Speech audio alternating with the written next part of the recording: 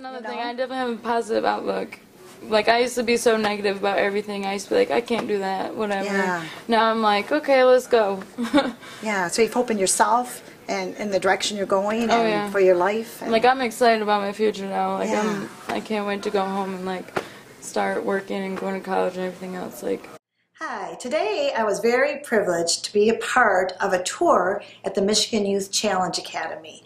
And I was able to take a tour of a facility I was so impressed with because it's for youth in high school who are not succeeding. Either they have dropped out or they're headed in that direction. And I was so impressed about what opportunities they gave these students.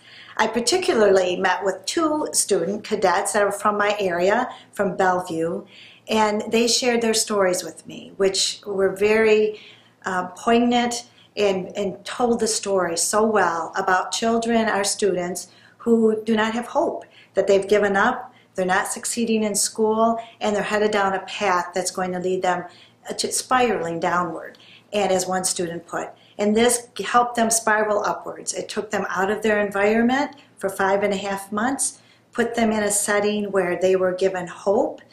They learned about some inner strength they did not know that they had. They were successful in academics and in learning some essential life skills. So the stories I heard, I was very moved by. It shows me that there's a program out there to help students that are not succeeding in the traditional school setting. And I'm thinking that maybe there's parents out there or students out there that may not know about this program and might see this as an opportunity to help their child or for that student to find success. And so I hope that if this is a situation that you know of for someone close to you or your own child, that you might check this site out. And I was very impressed, and I think it gave some options and some choices to a vulnerable population. So thank you, and I hope that you have time to visit or look at their website.